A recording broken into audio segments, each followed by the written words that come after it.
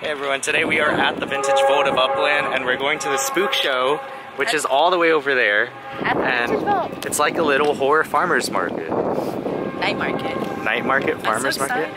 What are you most excited to see today? I'm excited to see all the spooky vendors because on the Instagram post it has a whole list of them, and there's a lot of cosplayers here too, and I saw actors are coming. Okay. So I'm excited. Here we are in the vintage Vault of Upland at the Spookshow. Wow. There's some t-shirts right there, some cool horror shirts, horror posters. Today we've just bought from this cool flower shop.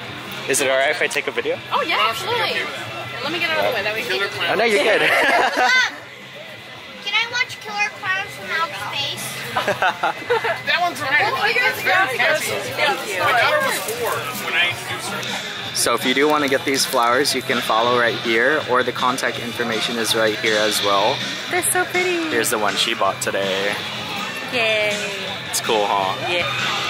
Yeah, those are a purse. You can open them and put money in them. Chapstick. A purse? Yeah, it's like you hold it on your wrist. You open up, you can put your money and stuff in.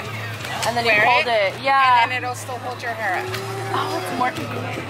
So look at all these cool little custom. Very cool. Yeah, and you can also request specific fabrics. Sounds good. Delicious. Thank you. Thank you. And how long have you been doing this for? About almost like a year and a half. A year and a half? Yeah. And they can all be custom made? Yes. Very nice. Thank you. We're here trying Rachel's street snacks now. That was good. Lauren already taste tested some of these. They were so good.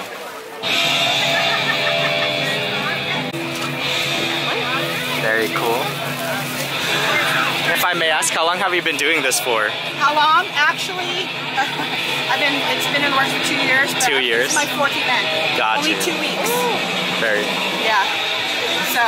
And what's your favorite item? Kids, that anything's possible. 50 years old. Right. And I have a full-time job. Oh wow. So this is all the side. And do you have a favorite item from your menu? Yes.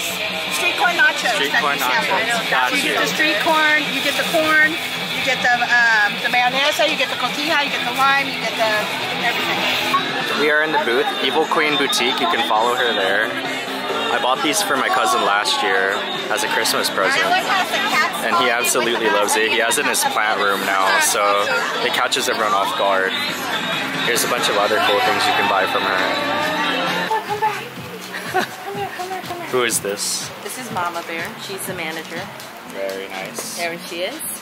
Give me paw. Oh, we almost got it. Give me one paw. Come on. Oh my god, now my Apple Watch. Come on. There we go. We got it. Good job. A favorite of mine every time I come to a horror event are these dolls. Really cool dolls. Got a vintage Halloween stand here. Everything's Halloween themed in there, pumpkins and whatnot. We bought from them at Midsummer Scream. These are dope. Cool clothing. Handmade crochets. Hey everyone, so I'm gonna cut it short there, but the Vault of Upland Spook Show 2 is a really fun event. It's more on the smaller side, but it definitely should be supported. There's a lot of great vendors, lots of cosplayers running around, and they actually even brought in some actors and people from the film industry. Carlos was hosting this. He's the owner of the Vintage Vault. Hopefully there will be a Spook Show 3, and if there is, I will be there to definitely support it. And I think a lot more people in the horror community should definitely check this one out too. Anyways, thank you for watching my video, and as always, stay spooky. I'll see you next time.